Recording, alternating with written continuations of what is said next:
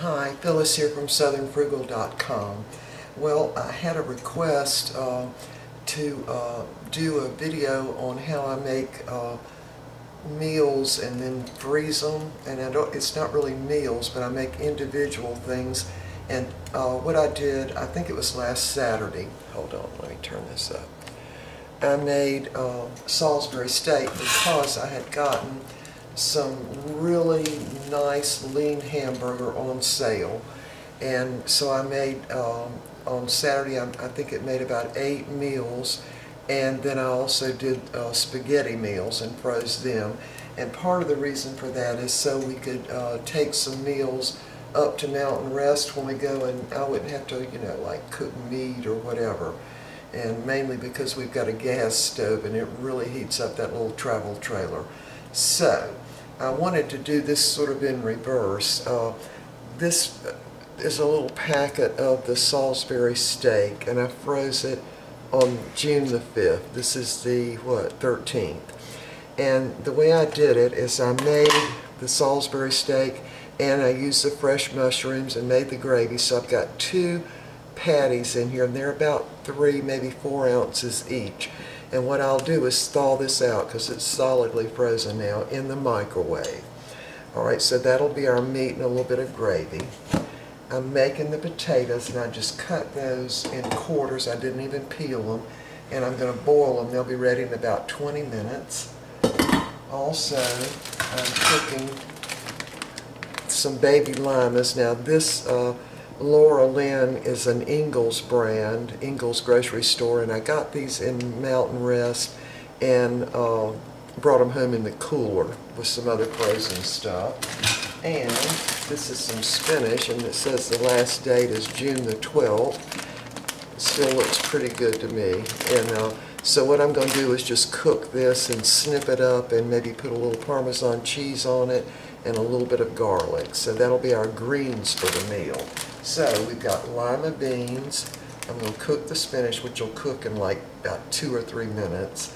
And I'm going to make cream potatoes, and the meat will be the Salisbury steak. And again, that might be, one of these might be 4 ounces, but we try to stick with just 3. So I'll thaw this out in the microwave. And these are the last of my angel biscuits. And so I'll put these in the little toaster oven and thaw those out. Alright, so when I get all this ready, we'll be back. Okay, we are back and ready to get this meal together. Now for the spinach, I'm going to use, let's put some store-bought Parmesan cheese in it. I've already cut the burner off. And a couple little sprinkles of garlic powder.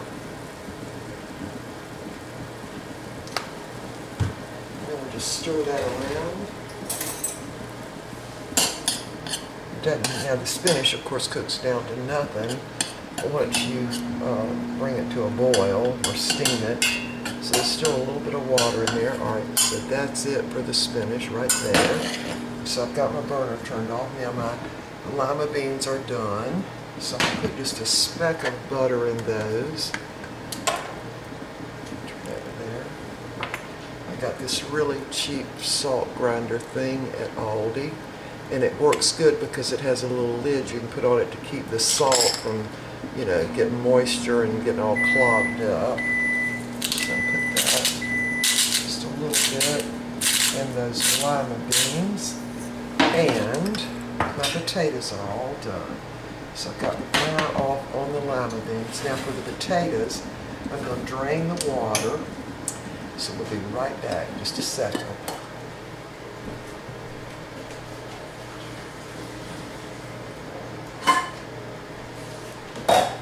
Okay, so I drained that water, and I'm going to take some of the skins off of these. I'm going to push this off that burner because it's still hot. So let's see if we can figure out how to do that without getting burned. Getting a little well, I can't find, oh, there it is. This looks like something that you would use in a hospital, right? So just take some of those skins off. just put them in this lid for right now. And some of the skins I'm going to leave on there, but I don't want all of them on there. Alright, figure out how to do this. Just pull them off real quick, and that way you don't get burned. Yeah, I had to run out to the garden. Okay, that's my microwave. The Salisbury steak is all ready. Alright, I need to get some that are easy to get off here. Hold on.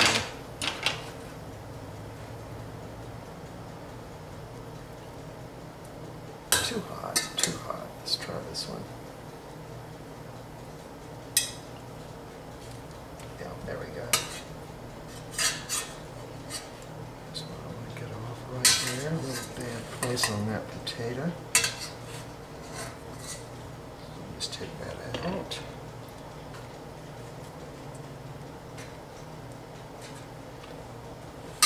I know there's probably an easier way to do this, but I'm in a hurry and I haven't got time to even think about it. Alright, that'll work.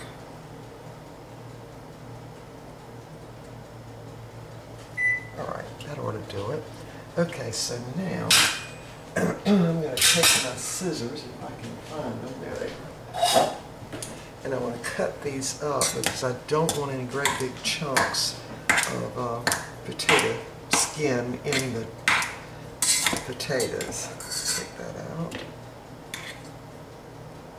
Like that. Now, so that'll make the chunks of skin smaller.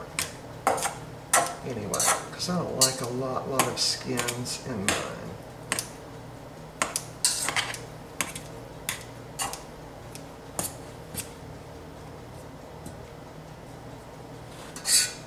Alright, that ought to do it right there. Alright, so next, I'm going to go ahead and put some chives. Now I had to run out to the garden to get these. To make this go a lot faster, I just bend them up. And then just bend them over again and start snipping. Drop these two. Alright, here we go, snipping up the chives, snipping up the chives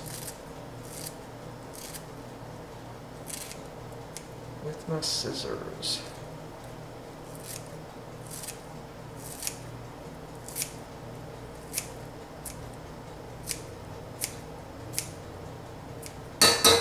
Alright, I want to do that. I'm going to go ahead and put some salt in there.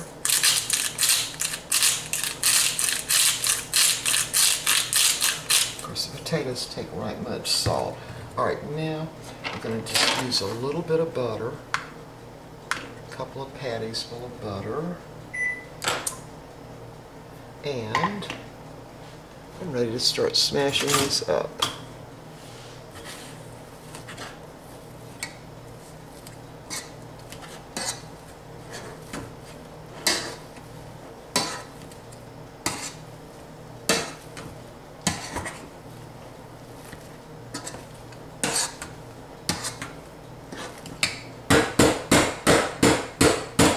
I'm not going to smash them up any more than that. And now we're going to add something special.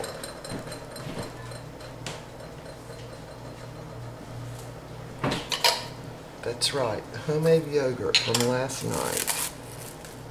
I'm going to take out a couple of big spoonfuls. See how solid it got? Isn't that great? So I'm going to use a couple of big spoonfuls of it.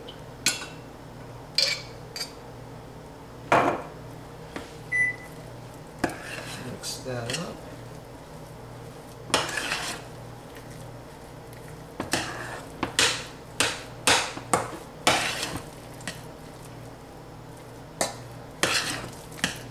Alright. Gonna give that a little taste.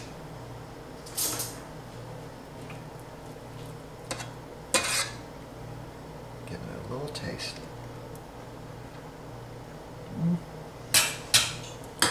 Okay.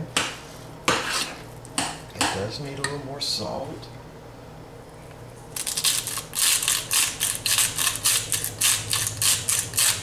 And I'm going to put a little more sour, I call it sour cream, it's actually yogurt. Put a little more yogurt in it.